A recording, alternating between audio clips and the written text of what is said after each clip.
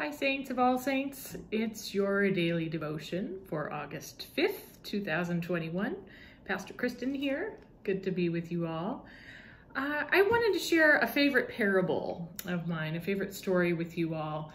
And it came to mind as I was reading one of our lectionary texts for this coming Sunday, which we will spend more time with in worship this weekend. But I may not have time to tell this story as part of the sermon, so I wanted to share it with you as kind of a bonus and a way to get you reflecting on one of the texts that we'll be reading this Sunday.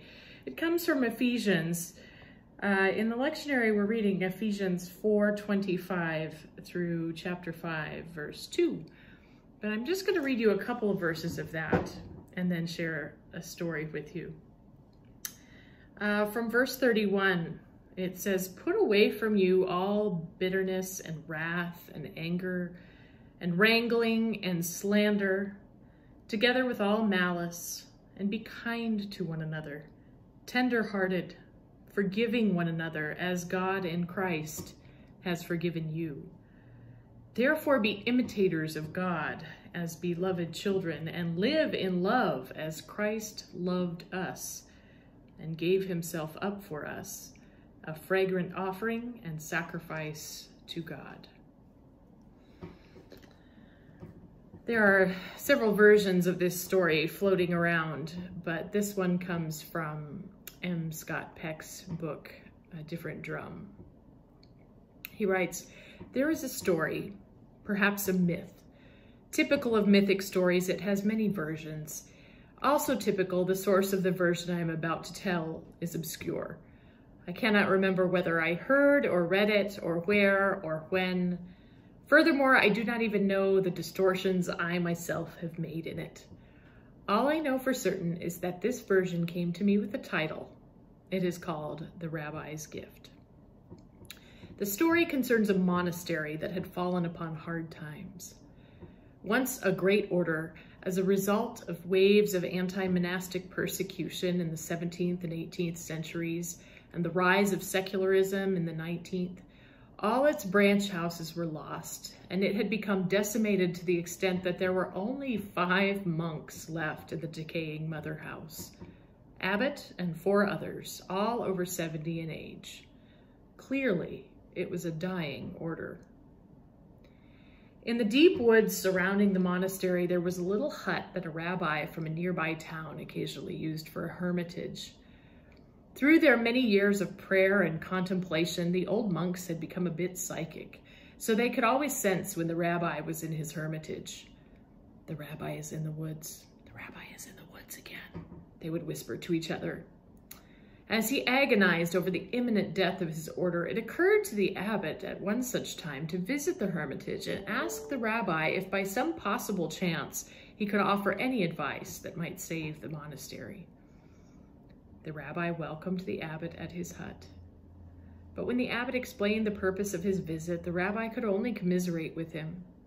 "I know how it is," he explained. "The spirit has gone out of the people. It is the same in my town. Almost no one comes to the synagogue anymore." So the old abbot and the old rabbi wept together. Then they read parts of the Torah and quietly spoke of deep things. The time came when the abbot had to leave. They embraced each other.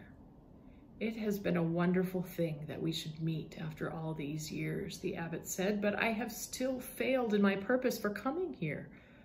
Is there nothing you can tell me, no piece of advice you can give me that would help me save my dying order?" "No, I am sorry," the rabbi responded. "I have no advice to give. The only thing I can tell you is that the Messiah is one of you."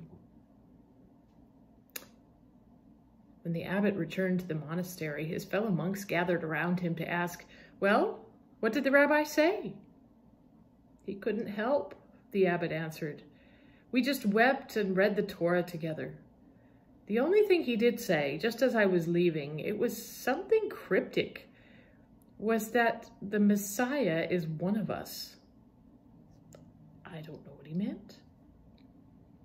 In the days and weeks and months that followed, the old monks pondered this and wondered whether there was any possible significance to the rabbi's words. The Messiah is one of us? Could he possibly have meant one of us monks here at the monastery? If that's the case, which one?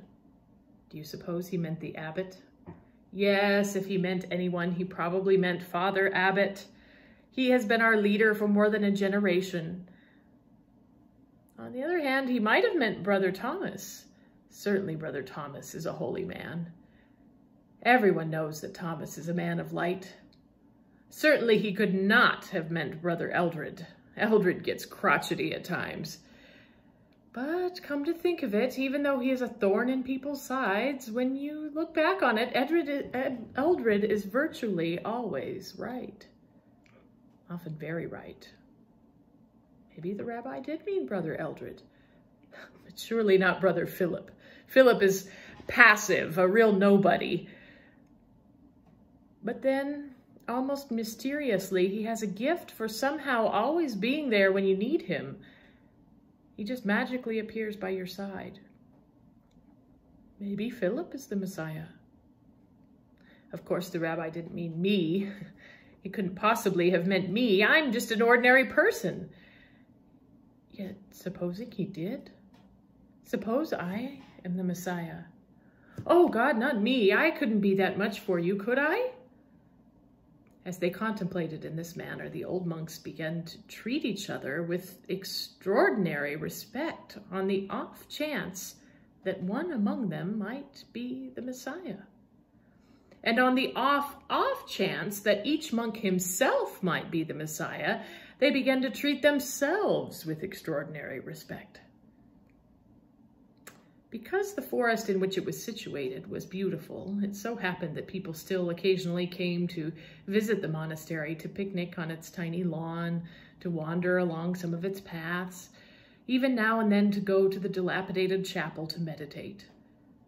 As they did so, without even being conscious of it, they sensed this aura of extraordinary respect that now began to surround the 5 old monks and seemed to radiate out from them and permeate the atmosphere of the place.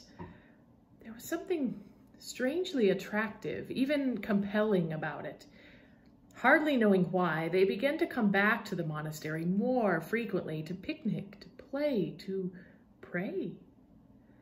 They began to bring their friends and show them this special place. And their friends brought their friends. Then it happened that some of the younger men who came to visit the monastery and started to talk more and more with the old monks, after a while, one of them asked if he could join them. Then another, and another. So within a few years, the monastery once again became a thriving order, and thanks to the rabbi's gift, a vibrant center of light and spirituality in the realm.